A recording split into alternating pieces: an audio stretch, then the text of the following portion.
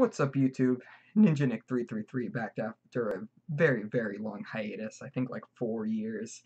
We're not doing any more crazy Let's Plays, unless it's like, I don't know, maybe Vietnamese Crystal will come back at some point, because I never finished that, and it was pretty sweet. Um, uh, no more Yu-Gi-Oh!, because that game is trash. No more Kaijudo, because that game is dead. I kind of told myself I would bring back my YouTube if I ever prove to myself that I'm at least a slightly above average player by making a day 2 at a Pokemon regional. And I have a lot of friends locally who just love the cheese fest that is my YouTube and like can't get enough of it and like really wish that I was still making videos. So this is mostly for them, a little bit for me because I just actually have fun. I have a lot of fun making YouTube videos. I took it way too seriously trying to like make a career out of it before. I'm not even gonna monetize my videos, man. It's just like free information for you guys if you want to see stuff, whatever. So this is the deck Zoroark Garbodor that I used to make day 2 at Philadelphia Oaks Regionals. There was a league cup at my local game store, Kerwin's Game Store in Catskill, New York, the week before this tournament. And at that point, I was super hard on Rayvolt. I thought that was the best deck. I still kind of think that it is the strongest deck overall. However, it's just so easily countered by things like Buzzgarb Shrine and like Weavile. Just the fact that Weavile exists, I believe, makes Rayquaza unplayable. Like Weavile is just not like a very skill-intensive card, but it really punishes decks like Rayquaza that just like overload on abilities. So I don't really think like a deck like Rayvolt is very like super viable. There's really no way to play around Weavile with Rayquaza. The League Cup I was at was streamed to Twitch, so you can check that out, twitch.tv/Kerwin's Game Store. You can see me lose gracefully.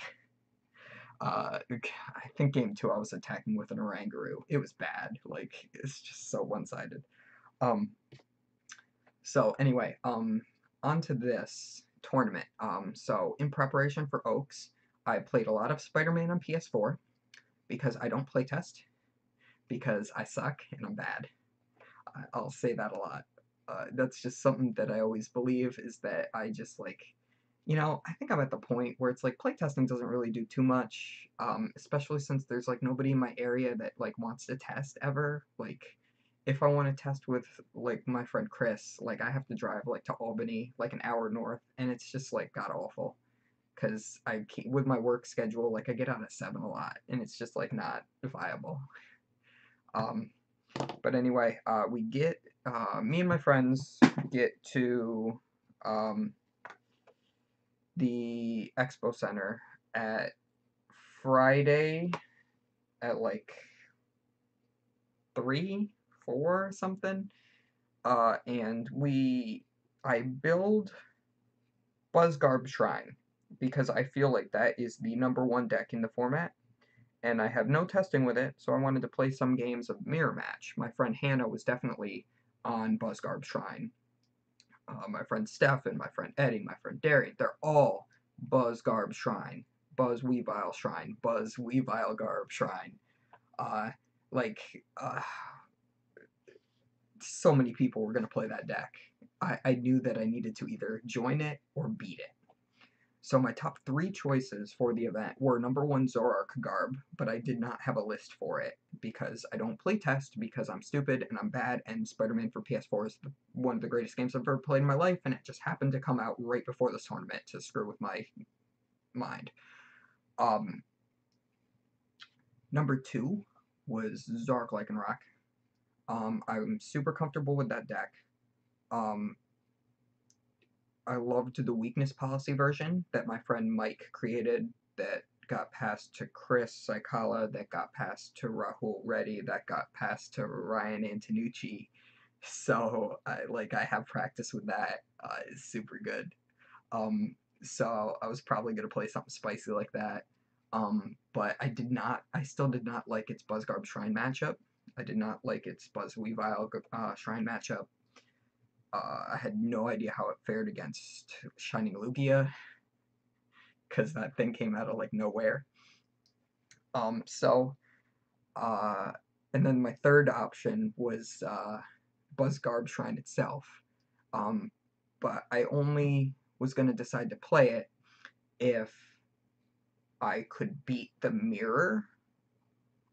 And I played against my friend Hannah, and I think I went like 5-4 against her that day at the Expo Center. And I'm like, ah, man, this matchup's a coin flip.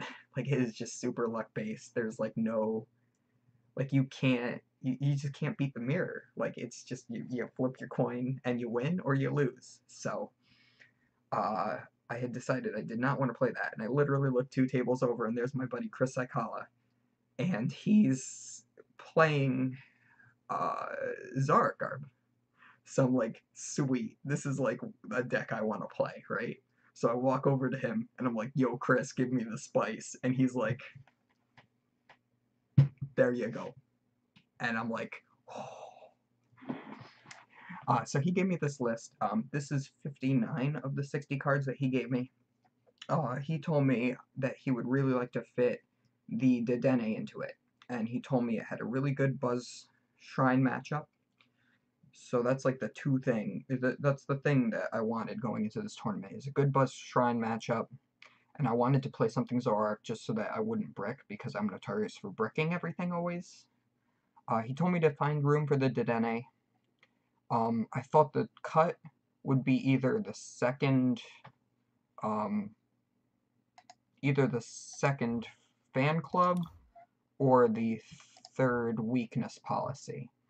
So I ended up cutting the third weakness policy, and then I tested a few games against Hannah's Buzzgarb Shrine with this, and I didn't really miss the third weakness policy, as I kind of expected. Like, against Buzzgarb Shrine, like, you don't really want to have too many Zoroarks out at once. You want to have a couple in order to trade, but you don't want to fill your entire board with like 4 of them, because you're taking too much Shrine damage if you can't replace it with the Devoured Field or the Field Blower. You don't want to have too many in play for a Weavile to punish you, because if you have 2 of these in a Lele and then they Choice Band you, you die on the Lele. So, but the 2 weakness policy seemed fine. Since you only have the 2 in play most of the time in that matchup, you can just slap 1 on each of them, or slap 1 on just the active, or just on the bench or whatever, for if you think they're going to do a Guzma play. And it ended up working out fine. So I liked the Dedenne in it for the Rayquaza matchup, which I only ended up hitting once. So what are you going to do? Let me load up my whole matchup thing here on my phone. So anyway, let's get into the deck profile first. Again, shout out to Chris. I got the list from him. I don't know if it was created by him, or if it's like something that was handed to him that was then handed to me, but that's where I got it from, so that's where I'm giving credit to. So we start with the 4 Zorua, with the Ram attack for 20 for a DC. It's like the only Zorua in the game or something at the moment in Standard, so that's what you have to play. I mean, Ram is better than nothing. You have 4 Zoroark-GX with the trade ability. Trade once per turn. You can discard a card, and if you do, draw 2. Drawing cards is really good in the game. Drawing cards without playing a supporter is even better. So Zoroark is just the most consistent deck in the format, and consistency always wins games. Even if Zoroark was the weakest type, which it kind of is, being weak to fighting, it's still the strongest because you can just draw cards. Riot Speeding for a DCE does 20 times the amount of Pokemon you have in play. That counts itself, so it can max out at 120. With Devoured Field 130, with Choice Band 160, with Kukui 180. I call that combo the Wombo combo, and I will talk about that quite a bit. I did not realize it was in the deck until like round 3. Oh man, this deck is great. My biggest concern with Zoroark is always the fact that it has to two-shot things, and the fact that you can have Devoured Field, you can have Choice Band, you can have Kukui, and you can hit 180 on a Rayquaza or on a Bulu to take a one-shot. It's just insane. It's just absolutely insane being able to take a one-shot with Zoroark. So then anyway, we got the one Dedenne. Find a friend doesn't matter because we don't play unit. Electro Chain for a DCE does 30 plus 30 if you have a lightning Pokemon on your bench, like Tapu Koko. With Choice Band, this goes 3, 6, 9. Times 2 for weakness on Rayquaza is 180 to one-shot them. And ended up not mattering in the entire tournament. This card could have been a Sudowoodo, and I would have had a much better tournament experience.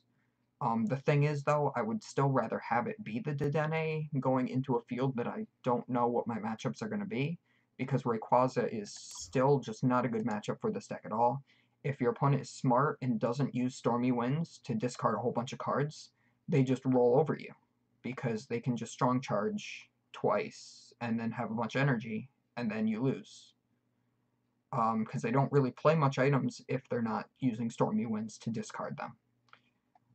So I really feel like the Dedenne is needed if you think you're going to hit Ray. If you don't think you're going to hit Ray, and you still want an extra Pokemon to be like a Muscle Band, I would switch it to Sudowoodo, so you have a better Zoroark mirror match.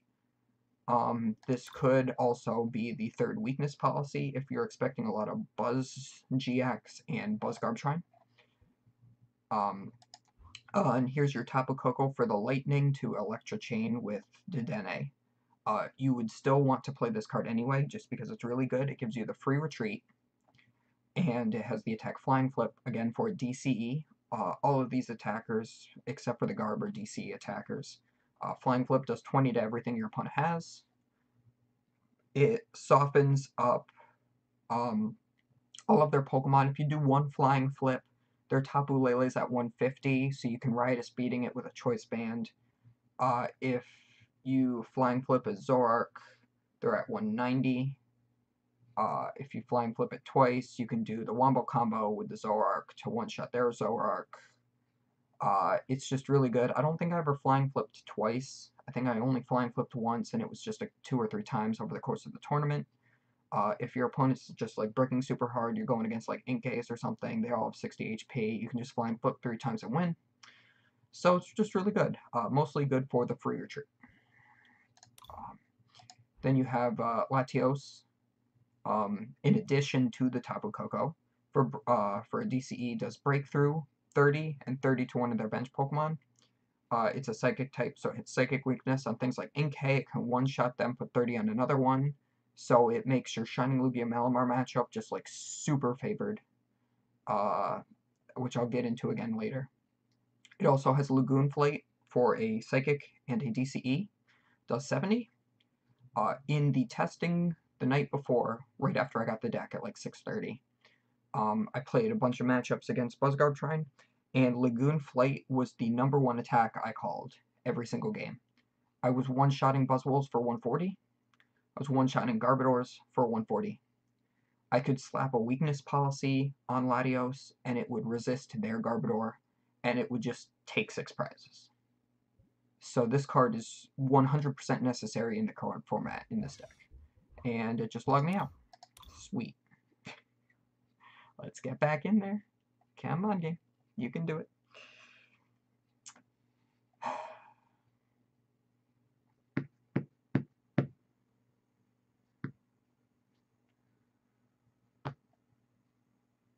And it froze.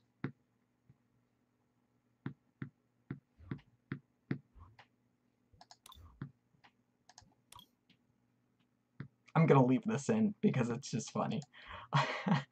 Alright, so Tapu Lele-GX is the next card. Psychic type Pokemon that is not weak to Psychic, which is fantastic. Wonder Tag ability. When you play this Pokemon from your hand onto the bench during your turn, you may search your deck for a supporter card, reveal it, and put it into your hand, then shuffle your deck. So you do it to get Lillie on first turn and draw a whole bunch of cards. I Lillied for 8 at least twice over the course of the tournament. It's really good. Lillie Lele. Energy Drive is an insane attack. For DCE, it does 20 times the amount of energy attached to both active Pokemon. Energy Drive is a really good attack. Never forget that you have it. It's really important that you know that you have access to this attack at all times in the game. And then Tapu Cure, which never ended. I did not declare any GX attacks the entire tournament, but it still could be worth it if you go against something like Malamar Shrine and they just do a bunch of Koko flips on you and you have a bunch of damage in play, or you get Black Ray GX'd. You can Tapu Cure GX for your Psychic Energy, heal all damage from 2 of your bench Pokemon. So that can really swing a matchup at some point in the game. So it's good to remember that you have that. Then you have 3 of the bad Trubbish because Acid Spray rotated RIP Acid Spray. Acid Spray was a really good card. I did use Stomp Off to discard somebody's Ultra Ball over the course of the tournament, and it ended up mattering because they still top-decked Cynthia, but because they didn't top-deck Ultra Ball, they couldn't get Lele, so they were forced to Cynthia instead of, like, Lily. And I think it mattered, so that was cool. And you can always drool for a Psychic in a DCE, I guess. Then you have Garbodor with the Trash Avalanche attack. For 1 Psychic, does 20 times the amount of item cards in your opponent's discard pile. Garbodor is super good post-rotation right now because cards like Bridget have rotated, so everybody's playing high Nest Ball counts, high Timer Ball counts.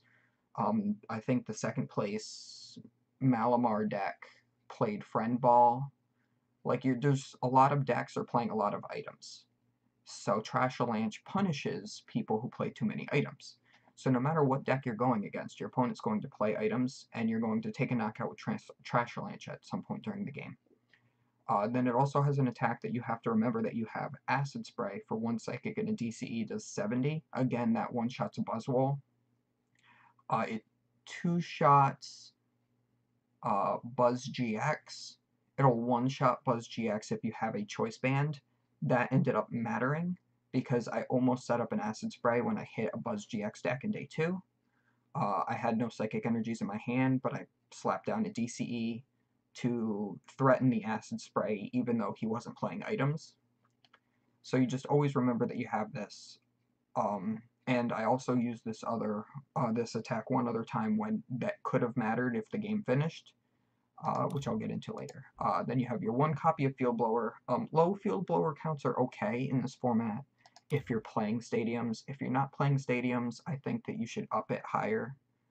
I would like more than 1 Field Blower just because I'm playing the Garb and I can Trash Avalanche for higher numbers with the Field Blower, but there's really just not room in the deck at the moment.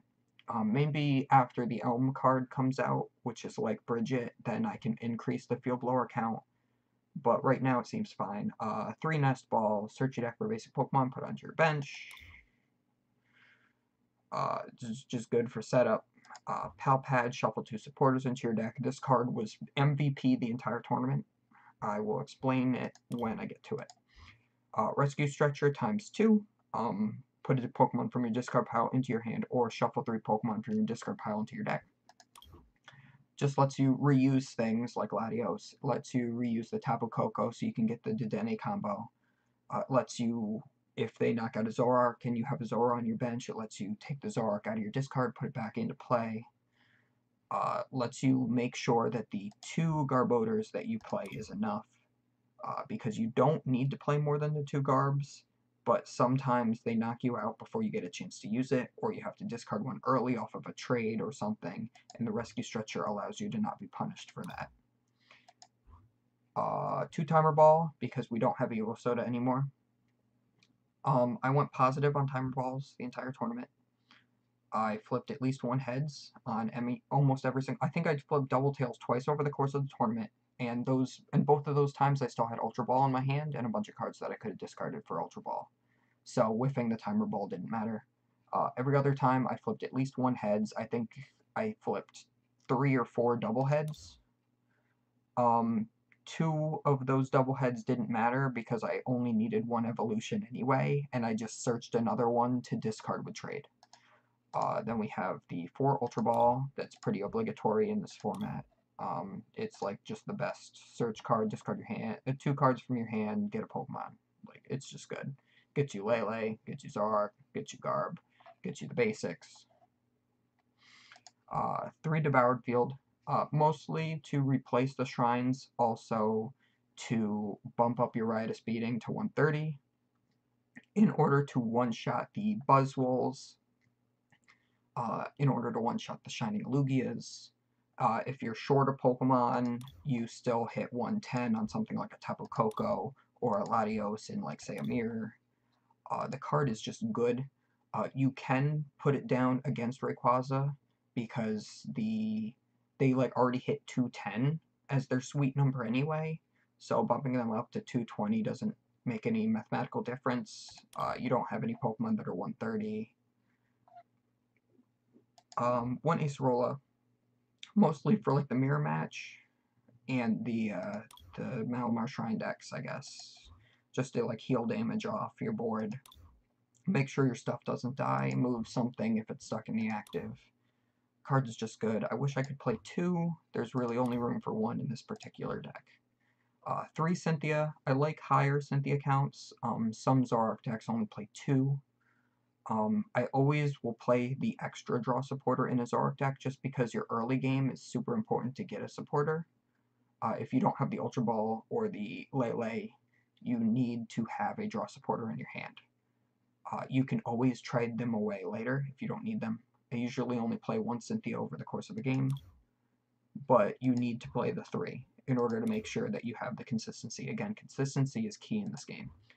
You play 3 Guzma. I wish I played 4, but 3 was cutting it down to 3 was okay to have room for the Pal Pad, because you could play 3 Guzma, then Pal Pad 2 back in, and essentially play 5 Guzma over the course of the game. I did that a couple times.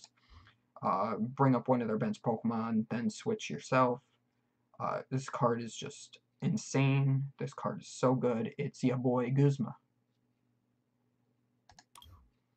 2 Lillie. You don't want to play just 1, because you'll prize it. If you can discard your hand and then play a supporter, you'll want to choose to Lillie over Cynthia, just because, you know, you can draw 6 either way. Drawing cards until you have 8, if it's the first turn, is super good. So most of the time, first turn, you're going to want to play a couple Nest Balls and an Ultra Ball, thin out your hand, Lillie for 8. And then just be all, like, set up. 2 Fan Club, which I was a little iffy looking at the list when I first was handed it. I don't really like Fan Club as a card. I wish it was Bridget. I did end up Fan Clubbing for a Lele at one point because my hand was kind of dead, and I ended up winning that game because of it. So Fan Club is actually a good card. There were quite a few times when I opened a hand that had a Cynthia or a Lillie in it, and also Fan Club were a way to get Fan Club, and it was just smarter to use Fan Club to set up and then use Cynthia or Lillie the next turn to draw into the evolutions and stuff, you know. So it's actually really good to have Fan Club in here. After playing in the tournament, I would not cut the second Fan Club like I was originally intending to. Cutting the weakness policy was better than cutting the Fan Club. Fan Club I actually used maybe 10 times over the course of the tournament. Actually, that might be an exaggeration. Maybe like 6 or 7 times. The times I used it, it was super clutch. But most of the time, it was just trade fodder. 2 Kukui, do not cut it below 2. Kukui in this deck is god. Draw 2 cards and then do 20 more damage. The draw 2 cards never mattered. If this was Giovanni's scheme, I would still play it. Just because it's the 20 damage for the Wombo combo is so important. His card is just so good. There was a game where I Pal Padded 2 back in. Like, it was good. 3 Choice. Again, because of the Wombo combo. You want to make sure you have Devoured Field Choice Band Kukui at all times so that you can one-shot something like a Rayquaza or a Bulu. It also boosts your Trash Avalanche damage because your opponent will try to play around the one-shot, but they can't play around the Choice Band. Or, you can put Choice Band on a Koko, Flying Flip for 50, Kukui at 70, spread 20 to the bench, and then Riot Speeding the next turn will knock them out with your own Kukui or Choice Band or something.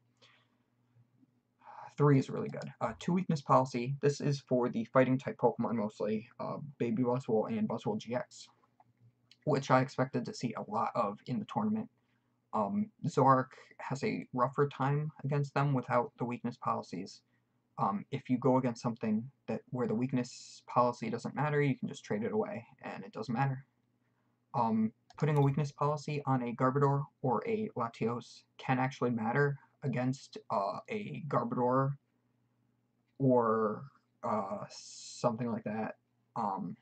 So that's really cool too. I mean, again, putting a Latios into play using Lagoon Flight with a weakness policy on it auto wins you Buzzgarb Shrine matchups, hands down. 4 DCE because it lets almost every guy attack, and 4 Psychic Energy, not 3, 4, because you can always trade it away, and you want to make sure you have it for the Trash Avalanche, for the Lagoon Flight, for the Tapu Lele GX, in case any of that matters, but mostly for the Trash Avalanche. You usually use Trash Avalanche as your last attack of the game, so you want to make sure late game you have a Psychic Energy. So that is the whole deck. Let me go into the tournament report. The first round of the day, I always lose my first round at regionals, right? I've never won round 1 at a regional before. I always hit an auto loss. If I'm playing Guardy, I play against Metagross. If I'm playing Zoroark Lycanroc, I hit Guardy. Like, it's just... Or no, at the Open, I hit Greninja. I was playing Zoroark, Lycanroc, and I hit Greninja. And then I hit Guardy afterwards. But, like, I always hit, like, something like an auto loss round 1. If I'm playing Turbo Dark, I hit Mega Rayquaza. Like, it's just rough, right? So, it was new to hit Malamar Shrine with Shining Lugia round 1. After playing this, I realized that it is a straight auto win. It's just really good. This deck just kind of poops all over it, right? The Devoured Field lets you one-shot their Lugia with the Riot Speeding. You can Guzma KO their Inkay and put 30 on something else with the Latios. Even if they play the Sudowoodo to make the matchup better, you put the Latios damage on their Shining Lugia so that you can still one-shot it later in the game. So that's what I did. Game 1, I took 5 prices with Latios. I did have to recycle it once with the Rescue Stretcher. I had a second Rescue Stretcher in my hand for if they killed it again. I would have taken all 6 prizes with Latios if they did not Guzma up my Zoroark and I didn't whiff the Guzma to do it again. So, would have taken 6 prizes with Latios, didn't. It's super good. They had the Sudowoodo in play, so I was like, Guzma, knockout Inkay, 30 to Shining Lugia. Guzma, knockout Inkay, 30 to Shining Lugia. Guzma, knockout Inkay, 30 to Malamar. Guzma, Malamar. Again, I used Pal Pad, so I recycled the Guzmas. And then game 2, he just kind of drew bad. Let me load up my thing here. So that was that. So I won round 1, feeling super good because I know this tournament could go any which way. Usually I lose round 1, sometimes lose or tie round 2, and then win out until I get to whatever win-ins I have and then lose them all. So winning round 1 put me on like a path that was uncharted territory for me. So that was really fun and really cool. Round 2, I hit Zork Garbodor. So it was a mirror, and I knew going into it we would tie, just because Zoroark matchups I never win and I never lose. I always tie every time. So I go into it expecting the tie, just because like Zoroark, like especially you got the healing cards like Acerola. I assumed going into it that he was probably playing Max Potion, because my opponents in Zoroark mirrors always play Max Potion. So I was just kind of expecting it to be super grindy for me to win a game and for him to win a game, and then game 3 to just like not be able to be anywhere close to finishing, and that's exactly what happened. I won game 1 pretty decisively, but it took like 30 minutes. Game 2 took like 10 or 15, and I lost because I got super unlucky. But that's okay. I tried to drag it out a bit because I had the Acerolas to heal off damage. I think I Pal Padded it back in. Like I was trying to drag out the game so that it could tie in game 2, but there was just no way. There was too much time on the clock, and you can't legally slow play. So like you still have to take like actions like every 5 seconds or so in order to not like just get crapped on by a judge. So so I ended up like I played game 2 fast, like moderately fast, and just I tried to perform a lot of actions and it just didn't work. So game 3 happened. We got like 2 turns into it and it tied, and I was kind of happy with that. There's no real way around it in that kind of a matchup. So I would have had to have gotten. I would essentially had to have 2-0'd him in order to win. Is basically how Zoroark matchups go. You rarely ever finish a game 3 unless you just like brick one round and scoop early. And game 2, I didn't really feel like scooping. Although towards the end, I think I did scoop because I just knew that I wanted time for game 3. Round 3, I hit a really good player, Aaron Tarbell, with Buzz Weavile Macargo Shrine, is how I list it in my Hayfon post. Game 1, I win. A super friendly guy until I beat him. Game 1 I won. It was fairly close. I think he got down to 2 prizes or something, and then I squeaked out the win. Game 2, he donked me with a Beast Energy, even though I had weakness policy on my Zora. And then game 3 was kind of along the same lines as game 1 again. The game next to ours was somewhat distracting because they had a rulings question about effects of attacks versus check for knockouts, like what order they happened. I do kind of know rulings like that. I was a professor for a little bit, even though Pokemon doesn't tell you that you actually pass the background check, so it expired before I ever knew I was actually a Pokemon professor. So like it's a pretty simple thing. Check for knockouts happens after effects of attacks, right? And the judge that was explaining the information to them was correct and was telling them that, but he wasn't explaining it well, and I was getting really distracted by it. So in order to end their conversation, I said, it's just like how bursting balloon doesn't kill Shaman. And Aaron got a little upset, and he's just like, oh, that was me. And I'm like, oh, yeah, I'm sorry. Oh my god, yeah. And he's like, I didn't know. I was told it was the opposite before that tournament. And I'm like, yeah, no, I understand. I thought the same thing until that happened. So, round. So I feel a little bad about saying that right in front of him, and I didn't really think of it, but sorry, Aaron. Round 4. Now this is where the tournament gets actually interesting. I'm 2-1 at this point. We just got back from lunch break. I was at Chick-fil-A. Chick-fil-A is great. If you ever go to a Chick-fil-A, like, just if you have the option to go, go. Chick-fil-A. Number 1. So we get back from Chick-fil-A. I'm feeling really great. Got a nice full stomach of chicken.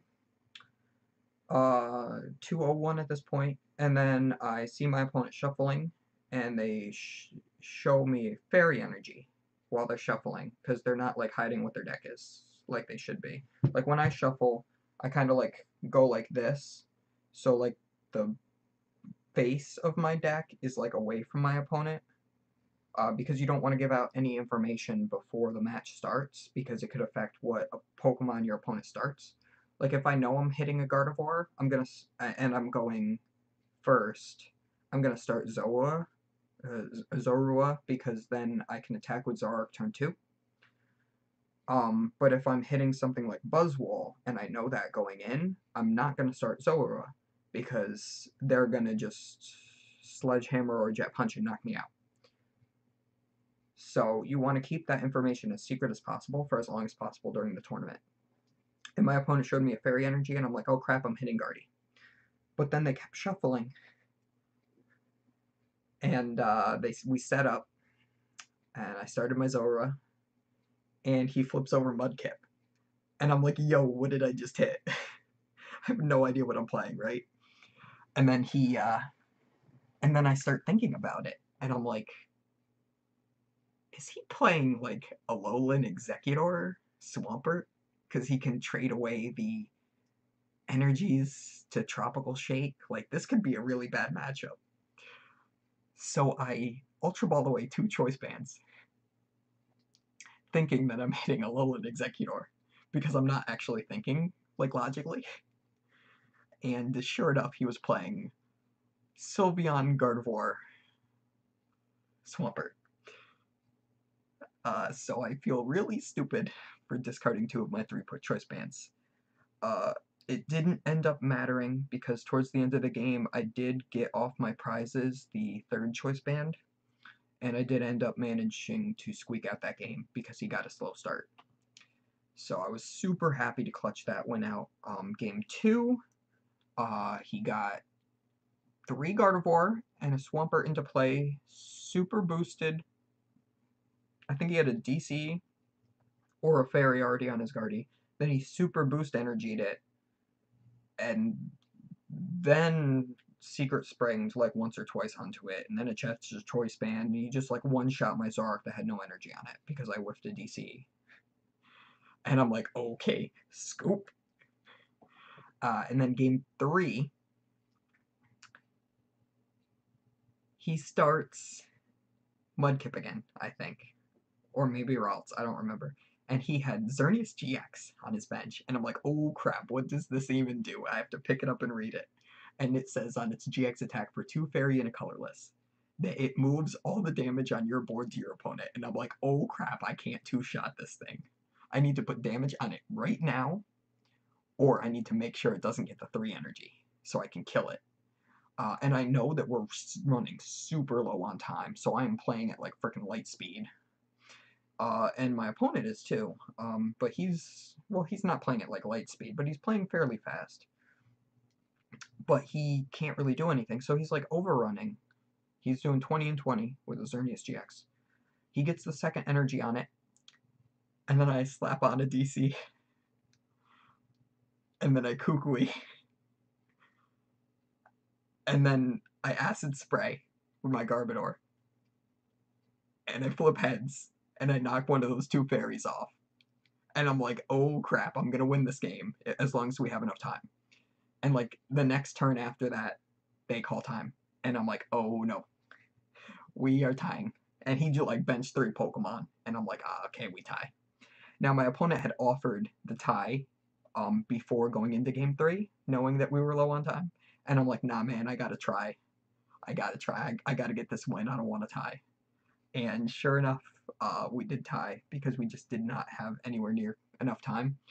If we did have enough time, I would have won, guaranteed. He also got a Swampert into play too, so it would have taken like 3 turns, because I would have had to 2-shot that, and then he had like a Ralts on his bench or something, but whatever. So I was still happy with a tie, even though I should have won. There's really nothing you could do. Gardevoir, again, is kind of like a Zoroark mirror, how it's super grindy and it takes forever, because you have to 2-shot them, and they can heal and you can heal. So, I mean, tie's a tie, it's whatever. Round 5, I see my opponent shuffling, and I see a fairy energy again. And I'm like, please, God, give me a Alolan Executor. And then I see him continue to shuffle with his Pokemon brand sleeves. And I see a Gardevoir. And I'm like, oh no, not again. So again, I win game 2. I win game 1. Took forever. He won game 2. Took forever. Or at least I think that was it. It might have been the other way around. Maybe he won game 1, I won game 2. But whatever. And then game 3, didn't finish, but I wasn't drawing as well as I could have been. And he set up really well. So I had no doubt in my mind that had we had like another 15 minutes to finish that game, he would have won. Guaranteed. So I'm, again, really happy with this tie. So that was nice that I got a tie. So I'm telling all my friends, I'm like, yo, guys, I just hit 2 Gardevoir decks in a row. And they're like, yo, what's good? It's like, how did you survived? You tied both of those? Yo, what's good? How did you do that? And I'm like, yo, I don't know. So then I go into the next round, right? Into round 6. And I'm like, there's no way I can hit another Gardevoir, right? Like, there just can't be that many Gardevoirs in the tournament. And sure enough, I see my opponent shuffling. And there's that fairy energy. And I'm like, oh no. Not another tie. I can't handle another tie. Yeah, I already have too many ties. I have 3 ties already. There's no way. I can't do it. I'm 203. I can't get another tie. I need this tie for my ID and in round, because I know I can't win my win and ins. So then he bricks game 1. And I win. And I'm like, yo. And then game 2. He bricks again. And I go, Guzma, your only route's knockout. Guzma, your only route's knockout. Guzma, your only route's knockout. So then he's forced to put up the Sylveon with a DCE and a Choice Band. And he hits my Lele for 140. And I made sure to take the last knockout on the Ralts with the Lele, with a Psychic and a DCE. I specifically I put the game into the position where the Lele is up front, because I knew he would be forced to attack with the Sylveon that turn. And he does it, and I go DCE, Choice Band, Kukui, 210, Energy Drive. And he's just like, scoop. So I'm feeling pretty good. I just 2-0'd a Guardy. And I'm telling all my friends, yo, guys, I just hit Guardy again. And they're like, you're screwing with us, right? You didn't hit Guardy a 3rd time. And I'm like, yo, I hit Guardy a 3rd time. And they're like, yo, how? And I'm like, yeah. And they're like, so you tied again? And I'm like, no, dude, I won. They're like, no, what? And I'm like, yeah, I energy tried for 210. 210. And they're like, ah. So I'm like feeling really hyped. And I'm like full of energy, right? And I'm getting really excited. And this video is long because I see it's dark outside now. But I don't care. I'm super excited. And I go into my next round, right? And my next round was Bulu. So he just flips over that Bulu or Grubbin or whatever. Like, he's like, yo man, Bulu's the best deck. Bulu is super consistent and good. I'm gonna pop ya. And I'm like, no you ain't. So I won that round, because Bulu's bad. And Bulu draws bad. Game 1 he bricked. I destroyed him. Game 2 he bricked even harder, to the point where he never even got Vikavolt into play. He literally just put up guys to die. I spent like 5 turns setting up before I even attacked. And then I went Guzma Grubbin knockout, Guzma Grubbin knockout, knockout Oranguru. He puts up a Bulu. I two-shot it. He puts up another Bulu with a Choice Band and 3 energy, and he one-shots me. And I'm at like 1 prize. And he's like, oh man, I shouldn't have benched 2 Grubbin on this turn, because now you're just going to Guzma and win. And he's being really salty, because he had been throwing his cards every time, because he couldn't get a draw supporter, and he couldn't get anything going. He couldn't get Vikavolt set up, so he's like throwing his cards down, and he's like all huffing and puffing because he's bricking, and I'm like, my dude, it's Bulu. Like, what did you expect? So instead of using the and I Pal Padded 2 Guzmas back into my deck the previous turn, and he still benched 2 Grubbins to give me that. But because he was being so salty, I decided to Wombo combo, and I went Devoured Field, Choice Band, Kukui, 180, 7 prize game, and he was mad. But you know, that's what happens when you're assault. When you were full of sodium chloride to the brim. I punish you for it. So in the next round, my friends are like, yo, if you win this round, you can ID into day 2. And I'm like, oh no, are you telling me this is a win-in? And they're like, yeah. And I'm like, oh no, you know I don't win win-ins. So I go against Malamar Shrine, and he goes, brick. And I go, knockout, knockout, knockout, knockout. And he's like, okay, that's cool. And then game 2, he actually got set up really well, and he just like kind of like blew me out of the water. And I'm like, oh no, I'm gonna lose my win in it. What's going on? No, I can't do this. It's my time. And he goes, and then game 3, and he just like super bricks hard, and like never gets a Malamar in play. Or no, yeah, he never gets even a Malamar in play. Game 1, he got Malamars in play. I just made sure he never got energy in his discard. Because he loaded up an Oranguru game 1, and I knocked out everything but the Oranguru, just to make sure that energy never went in the discard. But game 3, he never even got like Malamars out, and he just kind of put things up and let them die. And he couldn't really do anything, and he was pretty upset. He wasn't like salty because, you know, like during game 3 and like just before like the handshake, he was like super salty, but like he just like took a deep breath, and he's like, okay, well, what can you do? And I can always respect a player when they can do that, because I try my best to do it myself, although I'm not always like that. I'm just very glad that the previous opponent to this opponent was like a complete 180, like Saltfest to losing gracefully, so that was cool. So then I go into the ID and make day 2 round, and all my friends are like, yo, you're gonna get down paired. Yo, you're gonna get up paired. Your opponent's not gonna want to ID. You're gonna lose. And I'm like, oh no, you're right. I never win win-ins. I never get the ID into anything except for League Cups. Yo, what's going on? I can't do this. And then I'm about to sit down and offer the ID, and before my butt even gets into the chair, this dude, Main Ahmed, my boy, he goes, do you want to ID? And I'm like, yo, yes. Handshake. And he's like, oh, thank God. I'm so tired. I'm going to misplay so bad this game.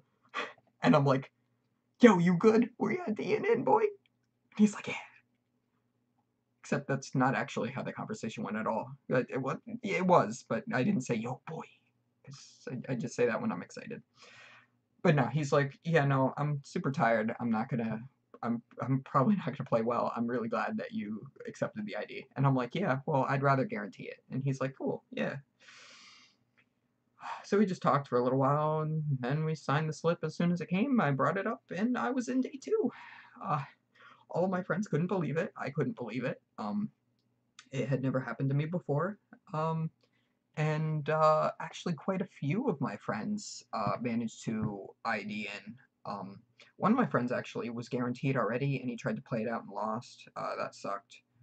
My friend Alan wanted to ID the last 2 rounds in, but he got up-paired the round 8 and was forced to play it out and lost. But then the last round, he was able to ID and at the table next to me.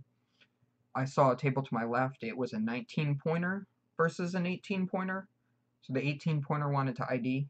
The 19-pointer wanted to play it out because he, obviously, like, why? There's no reason not to play it out if you're already at the 19 points of guaranteed day 2.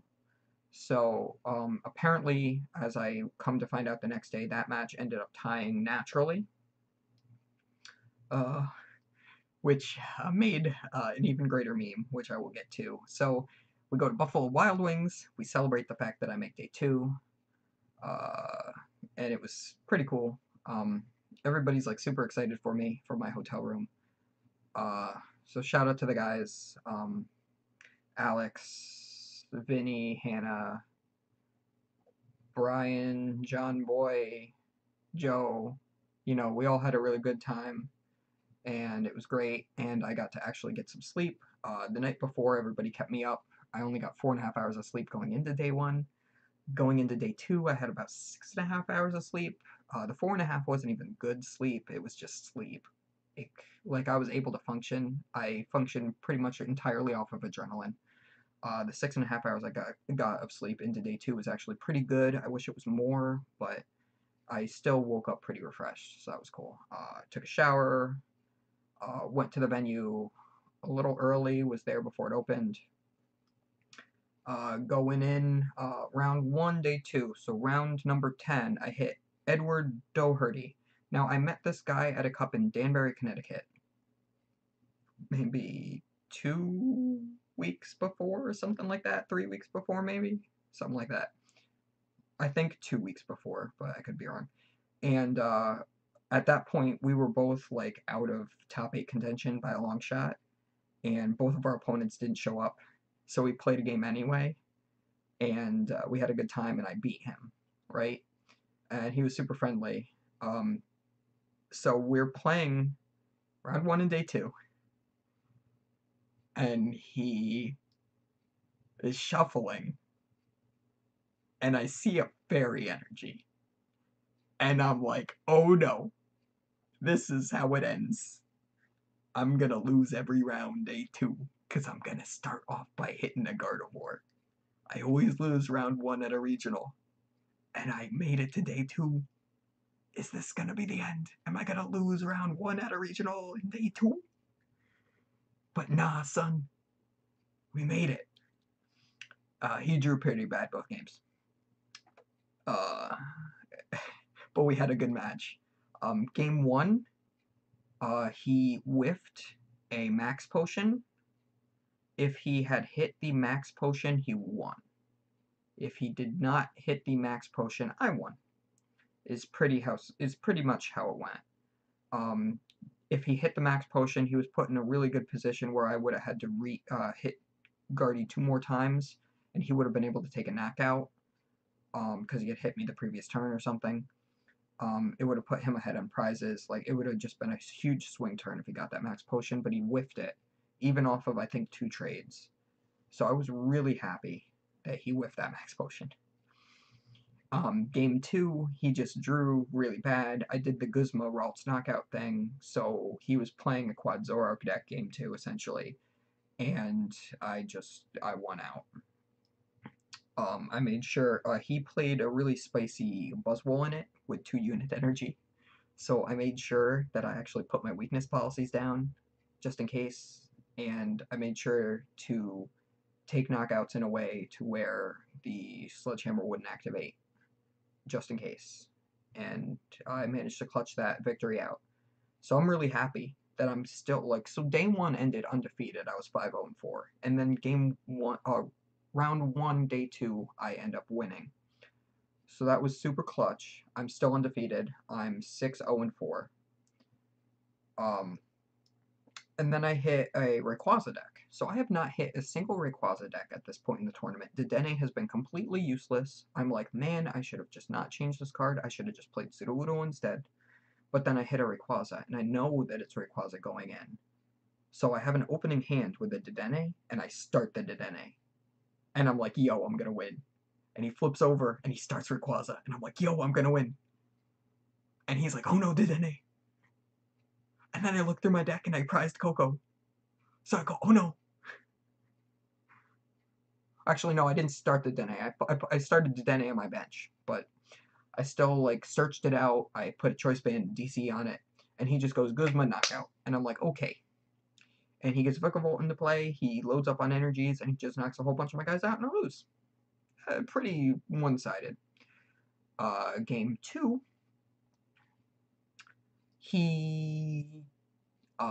what's it? So I looked through my deck, and I did not prize Koko this time.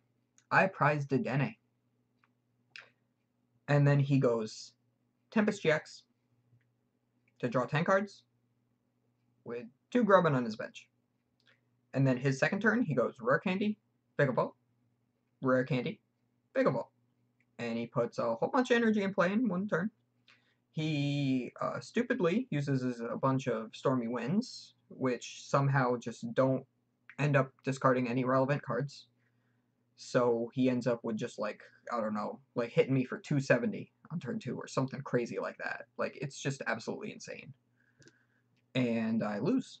And I'm like, yeah, sweet. Okay. First loss of the tournament. I'm still happy with that. You know, whatever.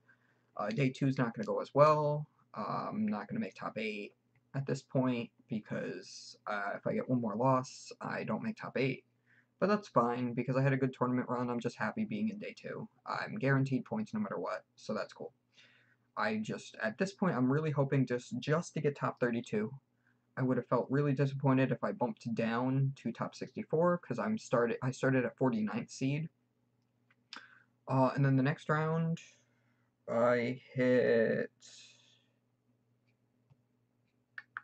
Zoroark-GX SLG. So I see him flip over the Zorua and then bench a Wimpod, and I go, oh no, we're gonna tie or I'm gonna lose. Because he's not gonna be stupid enough to play a bunch of items, right? But no, he's stupid enough to play a bunch of items. He plays Apricorn Maker for some stupid reason, and he just puts like Apricorn Maker is a better card in something like a Zoroark deck than it is in any other deck. Because you can get the timer balls to get like double Zoroark off of one card, you know, stuff like that. So it's not like that I disagree with the fact that he plays Apricorn Maker, but I disagree with the fact that he played Apricorn Maker against a Garbodor deck. I don't think he knew that game 1. I might have started with a Trubbish on my bench though, so if I did, then that was still a stupid call to play the Apricorn Maker against. But he like double nest balls turn 1 with Apricorn Maker both games. Game 1, I kind of like steamrolled him, I believe. Like, it was still a fairly close match, but I ended up pulling it out because Guzma knocked out Wimpods. Like, he would Acerola, and I would Guzma knock out the Wimpod, even if it put me down to odd prizes. And then eventually I just ended the game by Guzma Lele knockout or something. Game 2, he played like 5 items or something, and it gets to a point where I'm probably, or no, game 2, I like Super Brick and I scoop early. Like, I think I started Koko, and then Kukui'd, and drew another Kukui, and a Devoured Field. And I'm like, okay, I scoop. And he's like, okay, I guess we have time for game 3. And I'm like, yeah, we do. Who would have thought? So game 3, it gets to a point where he's set up, right? And he has 2 Golissopods in play. He just first impressioned with 1, so he just Guzma first impressioned. And I'm like, oh no, I need to do something really spicy this turn or else I lose. And I look at my hand, and I trade a few times, like 2 or 3 times, and I go, okay, my best play is to Guzma Golissopod, hit it with Trashalanche for a 2-shot, and hope that with his 20-card hand that he doesn't have Guzma. And sure enough, he trades like 3 times. His deck is like 4 cards. he has like a 25 card hand, and he does not have a single Guzma. And I'm like, oh my god, did I just win this game? And I do. So then I hit again with Trash Avalanche. I knock out the Golisopod GX, and now I'm ahead on prizes with Garbodor active. So if he knocks it out, he's still behind on prizes. And then it ends up getting to a point where I had flying flipped with Choice Band Kukui on a Zoroark, so that then I can respond with a Riotous Beating the next turn to knock them out. He Acerolas to heal that damage off, but there's still 20 left on the Lele. So then, after I take a 2-shot on the new Zoroark, he realizes that he has just enough items in his discard to where if I Choice Band, I'm hitting 150. Like, he had 6 items in his discard pile. So if I Choice Band Guzma, I knock out Lele. So he max potions the Lele to heal the 20 off, which puts 1 more item in his discard, which means Trash Avalanche with a Choice Band is hitting 170. So I Choice Band Guzma, knockout Lele, and then I win. So at that point, I had kind of like put him in a checkmate position, and there wasn't anything he could do to get out of it. So I just, like, at this point, I'm like just feeling like I'm super lucky, because there's no reason I should have won that matchup, and I just got super lucky. The next round, I hit former senior world champion Zach Bakari. And this kid I know from my locals is like, yo, you're going to lose to a world champion. And I'm like, what is he playing, Buzzwole? I saw his brother the round before sitting next to me. He's playing Buzz GX, so I know this guy's playing Buzz GX, because, you know, if they're brothers, they're probably playing the exact 60, right?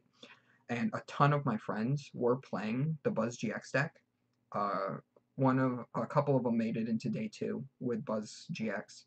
So I already know that they're playing at least one Acerola in the deck. So I actually have, and I know that they're playing Zygarde GX as well.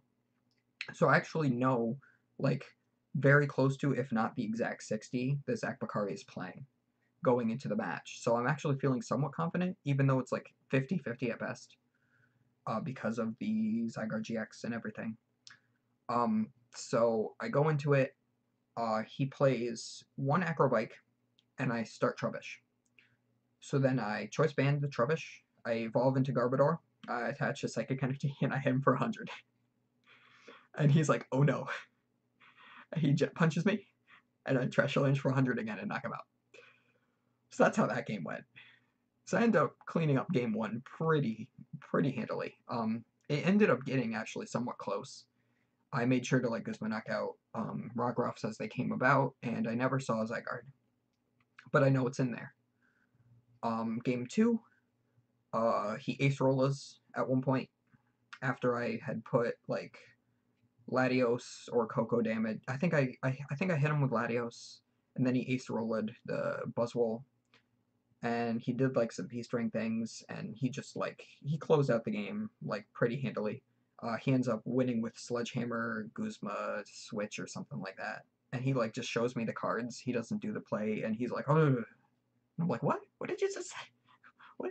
And I'm like, see the Guzma Switch in his hand, and I'm like, oh, do you have energy? And he's like, yeah. And I'm like, oh, all right. So I just scoop. And then they deck check us. We pass. We get like a 7-minute extension. All my friends are confused because we go into time, but we're not actually in time because we had the time extension. So they're like, oh, this game's not going to finish. But we were playing really fast, both of us. And it gets to a point where if he B-strings to put 2 energy on his baby Buzzwole. And then he B-strings again for his benched Buzz GX, and he fails that B-string. And he just, like, attaches for turn to it or something, or maybe he doesn't attach for turn at all, or he attached for turn. I don't remember, but he failed that B-string, and then he plays out a bunch more cards and a supporter, and then he B-strings again just to thin it out. So I'm like, okay, like, if he B-stringed to his bench Buzz GX, I lost. But he failed it, because he was out of energy. So I'm feeling pretty good. But if he flips, because he has Diancie on his bench. And he didn't get the Beast Energy for his active, for the swing around to guarantee the knockout on Trashalanche. So he has to flip at least one heads, and if he does, my only good enough attacker is the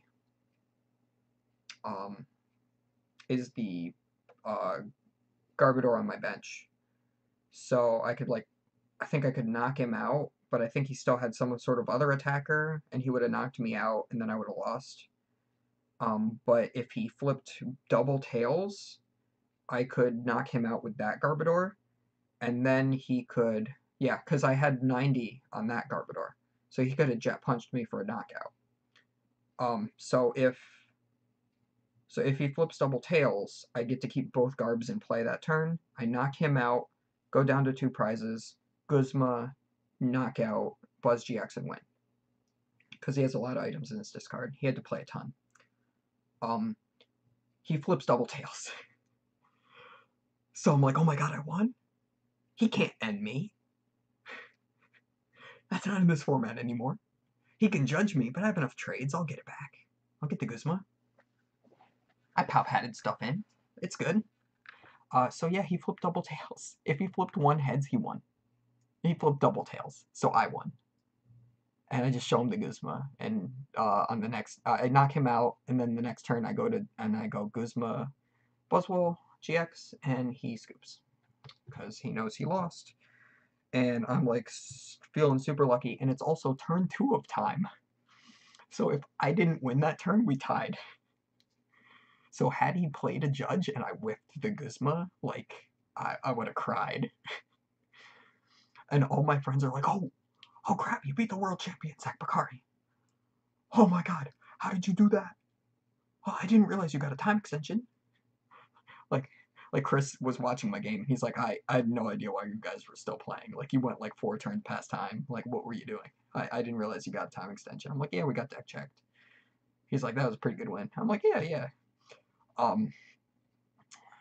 So now, my friends are telling me at this point that if I win the last 2 rounds, I actually make it into top 8. So I'm like, you're telling me I'm on a win-in, and I never win win-ins except for this tournament. So now I'm actually feeling pretty good. And I hit Zoroark, and he does Zoroark things. Game 1, and I lose. Because I can't Trashalanche his Lycanroc because it's fat, and he doesn't play items. He just runs through me with Claw Slash because I can't draw weakness policy. And I'm like, sweet. Okay. Or no. Did I win game? No. Yeah. That's how that went. So in game 2, I get super lucky. I go like Guzma Zoroark after I like flying flip, and then I Guzma Zoroark, Field Blower the Choice Band off of it, put on my own Choice Band, and Trashalanche for exact knockout. And then that put me in a position where I just kind of like steamrolled him with Trashalanche and I won. So then we go into game 3, and I just like super brick hard. And I have like 2 Pokemon in play, and he just runs through them with Claw Slash, and I lose. So I'm like, well, not making top 8. Maybe top 16 if I'm super lucky. But I'm like basically just like, I'm like hoping for top 32. Like, I think I can tie and make top 32 because my resistance is fairly good. But I wasn't 100% sure. And I go against Grant Manley the last round. And he's actually, like, he's got, like, the pairings thing open, and he's doing all the math in his head. And I, like, see the numbers fly, like Rain Man, or, like, that scene from The Hangover. And Grant's, like, he's like, okay, there's 37 potential people with the same record. There's 37 people who can make top 32. So 5 are going to bubble. Potentially more, potentially less. He's like, I don't feel safe IDing. And I said, that's fair. We'll play it out. He's playing Bulu. So Bulu does Bulu things for him. And game 1, we play the grossest match I've ever played in my life. Second to the time Eric Smith from Rare Candy Rip Clawed me for 114 flipped heads in Virginia Regionals of like a whole year ago. But like this match, I have 2 DC on this Lele, and I've taken 3 prizes, and he hard attached to Bulu enough times to knock me out, and he still doesn't have a Vikavolt in play. But he knocked out my Lele, and I draw, and I have nothing, and then he plays Rare Candy Vikavolt, and I lose. I just scoop right there. I'm like, I'm done. I can't do this. And he's like, wow, that's the worst game I've ever played in my life. And I'm like, yeah, that was pretty bad. Game 2 was actually fairly close, but I end up squeaking it out barely. I don't really remember how, but I think he got like turn 5. No, he got like turn 3 or 4 Vikavolt, but I had a really slow start, so I wasn't really taking like more than like 1 or 2 knockouts before that anyway. So it was just rough. I barely squeaked out that win, because he would have won the next turn, I think. And then game 3, I think he starts and he Stevens resolved first turn that second game too. But game 3, he goes, wow, I prized Stevens resolve for the second time this match, so that means he prized Stevens resolve first game. And he's like, he goes through his deck, and I think he plays like Cynthia or Lillie or something instead. And he doesn't have much of a setup. He gets set up kind of slow, and it gets to the point where the match is still really close. But I Pal Pad back in 2 Kukuis. I have Devoured Field in play. I have another in my hand in case he Field Blowers it. And I have 2 Choice Bands in my hand. So I am going to Wombo Combo the crap out of Grant the next 2 turns. And there's nothing he can do about it save a Judge. And I don't think he's playing Judge at this point. So he proceeds to... so I proceed the next turn to Wombo Combo. Devoured Field, Choice Band, Kukui, 1 shot. He puts up a Bulu. He goes Choice Band, Strong Charge, Attach, 1 shot on Zoroark. So I put up another Zoroark. I bench a Trubbish or something. I put a Choice Band down on it, and I Kukui. Because after I Pal Padded the 2 back in, I traded twice and I drew both of them, so I already had them in my hand. So then I go Devoured Field, Choice Band, Kukui again. And I 1-shot him. And had I not been able to do that, and if he found... Yeah, so had I not been able to do that, I still think he might have been able to win the next turn. He might have been at 3 prizes, though. So even still, if he... Like, it was still somewhat close, but he's like, that's, like, super gross. And he's like, but I should have expected as much because I'm playing Bulu. And I'm like, yeah, well, yeah, I guess. So at this point, I know I'm locked top 32. And I see the final standings, I'm looking at them, and I got 18th on Resistance. Like, I bubbled out of top 16. The match that was next to me when I was playing Grant was the 2 Bakari brothers playing. And Zach ended up losing. And I have the exact same opponents and opponents' win percentage as the guy in 17th. But then the elder Bakari, I think his name's Justin Bakari, maybe? I don't know. I'm not good with names. His resistance was like 62% or something, and mine was 57, so there's no way I was making top 16. So good for him. I'm still happy for the top 32. My friend Jason, shout out to the Muff Squad YouTube channel, which just started out. Shout out to you guys. I'm very much a fan of the channel already. Shout out to Jason for getting 19th. Shout out to my friends Anthony. My friend Anthony made top 64 or something with Ho-Oh Kiawe. He made D2 with Ho-Oh. Like, yo, here's the highest performing Ho-Oh of the tournament. My friend Alan played that Buzzwole with the Acerola and the Zygarde GX deck. He made, I think, top 64, maybe. I know Brian Hunter. My friend Brian Hunter made top 32, I think. Dead Draw Gaming did like super well the whole tournament. So like Brian Hunter made day 2, got like top 32 or something, and I know Caleb Gedimer and Daniel Altavilla and Rukon, they all did really well. So shout out to, you know, my friend's team, essentially, for locking so many top spots. Shout out to my friend who happens to also be named Nick, who made 11th in top 16. He was at a point where he tied round 14 and didn't ask for the win or try to flip for it because he doesn't cheat.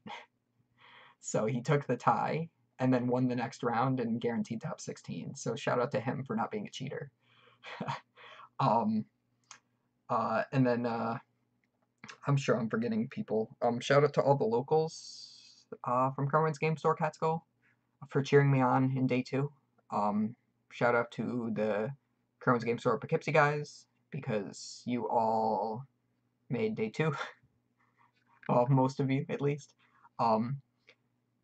Shout out to my friend Chris again for giving me the list, and I think he made top 128 or something. Shout out to my friend Hannah, she made top 256. Shout out to my friend Alex Gonzalez. He made top 128, I think. Shout out to all the rest of the guys in my hotel room, like Vinny. I think he got points. There was I think Brian was his name, was the new guy in our hotel room. He was cool. Played Garchomp. Like, Garchomp's good, man. It is. He didn't do well, but, like, Garchomp is actually, like, a threat. I'm sure I'm forgetting people. Shout out to the Muff Squad, because Jason made 19th. Mike Newey made top 64, I think, with Bulu. Like, he drew well with Bulu until day 2.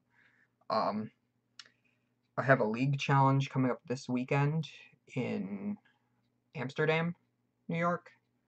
So I'm going to drive like an hour plus out north to play in just a league challenge, even though I have 25 points from league challenges already.